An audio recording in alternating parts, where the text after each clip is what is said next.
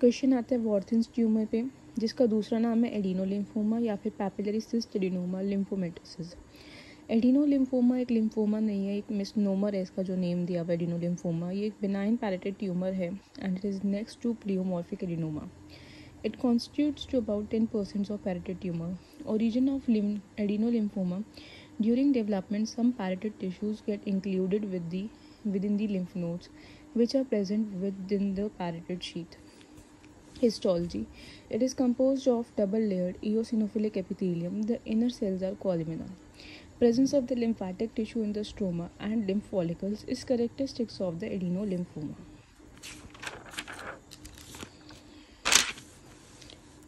Middle age or elderly male are commonly affected. Usually they are smokers. It can be bilateral. It has smooth surface, round bordered with soft cystic consistency, classically situated at the lower pole of the parotid, elevating the ear lobule.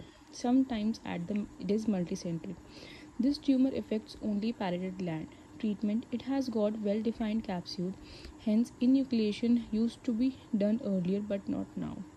Superficial parotidectomy is the treatment of choice. Thank you for watching this video.